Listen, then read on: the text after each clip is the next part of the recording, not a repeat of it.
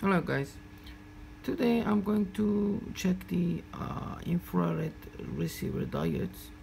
I have a lot of diodes, and as you can see I have the circuit like this working by the timer IC 555. The 555 IC is working for this circuit. As you can see, very simple, and as you can see I make the circuit like the circuit like this. This part is regulator for the to change the 9 volt to 5 volt, and also it needs only one resistor and two capacitor. So this is 1 mega ohm and not connected to any place. It's just reserved to for the next tests.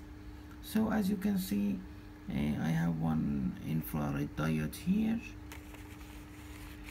and when I'm going to test with the normal regular remote control, you can see that I have the activities. I'm not sure that my camera is able to take this or not.